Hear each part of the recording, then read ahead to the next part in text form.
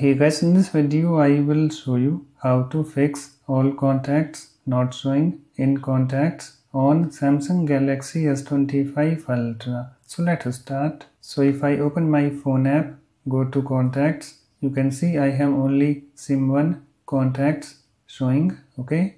So to show all the contacts, just tap on three vertical dots over here and then tap on view by storage location. And you can see here we have this pop-up screen opened, and on this screen you can see here we have all contacts. So I have total 187 contacts. Yours might be different, so you have to select it. So to select it, just tap on it. Let me tap on it. Now all the contacts showing, you can see 187 contacts with phone numbers. Okay.